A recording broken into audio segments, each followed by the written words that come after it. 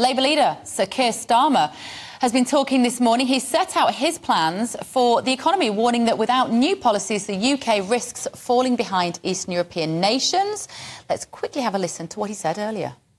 You know, I want to create an economy where growth is the answer we give before tax or spend.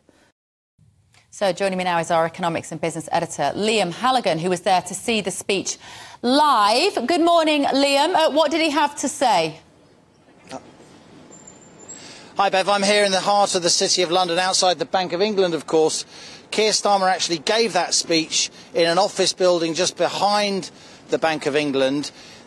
In general, Bev, he didn't really say very much because he doesn't really need to say very much. That's Labour's strategy. A few platitudes about wanting a lot more growth and stability and not coming up with unfunded tax cuts or spending pledges, as he calls them. It was really a display of kind of power. You had people there up on stage with him, people like Gus O'Donnell, the former cabinet secretary, used to work for John Major. You had Jim O'Neill, the Goldman Sachs investment banker and former Labour minister.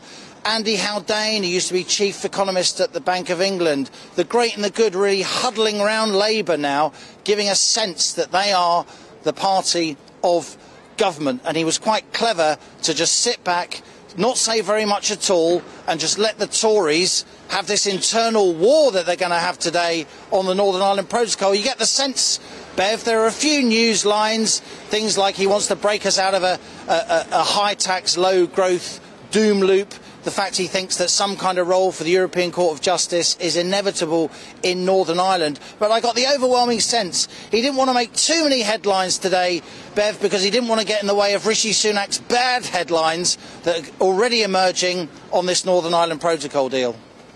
Yeah, I was looking at what Keir Starmer was going to say with his 5-point plan. Everyone has a 5-point plan these days, don't they? And like you, I couldn't really see what was different. Do you know when I couldn't see what was different? I couldn't see what was different to what he's proposing to what Liz Truss and Kwasi Kwarteng tried to do with their growth plan. How is it different to that proposal?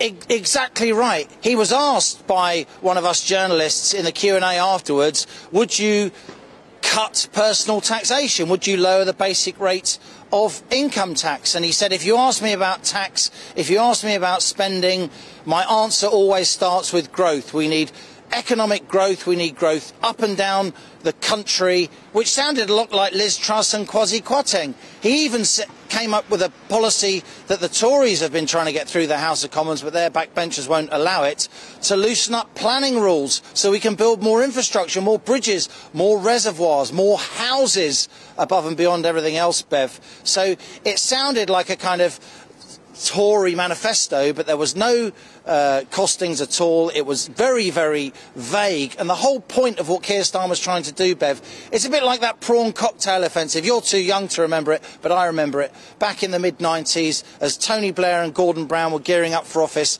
they went round the boardrooms of Britain and they had lots of bad lunches with that eponymous starter of that period, the prawn cocktail. Never have so many crustaceans died in vain, said then Tory grandee and Cabinet Minister Michael Heseltine, but he knew Labour were going to win. And there's a sense now that Labour are gearing up for office. So what are they doing?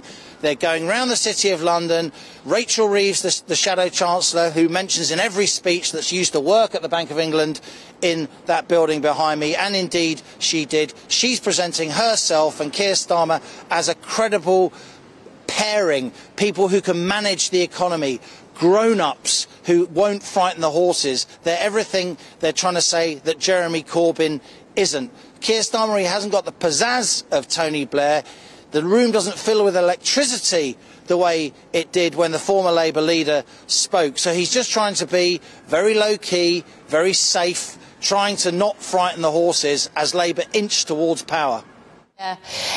By all accounts, he's a workhorse, isn't he? I was talking to somebody who knows him relatively well over the weekend and was saying that he's actually kind of polar opposite to Boris Johnson, whereby Boris Johnson was flamboyance and brushstrokes. Keir Starmer, even when he was starting out as a barrister, was all about the methodical detail, going through the pages with a highlighter pen, getting the detail right. I wonder if he's comfortable right now being able to give these speeches without any detail. It doesn't feel like his natural kind of spiritual home, does it? But as you say, he's playing a very safe hand. I think he's very comfortable giving, frankly, low wattage speeches. Even when he came to his kind of so-called clap lines, as we say in political journalism, he didn't even raise his voice. There's no real change in the tone.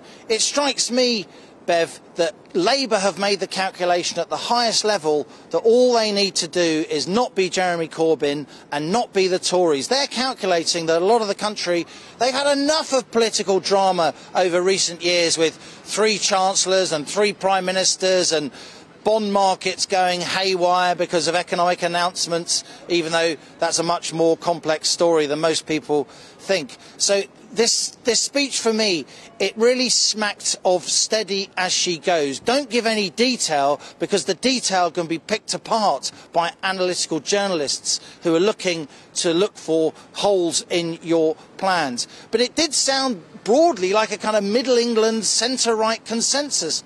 Lots of talk about low taxation as and when the time comes, but also for more Labour-leaning voters, lots of talk about an active state. We can't stand by while the market fails was one of the lines he used. We can't stand by while the planning system favours the rich and doesn't give people a foot up on the ladder of opportunity. Getting Britain out of what Starmer called this high tax, low growth, low wage doom loop that we're in.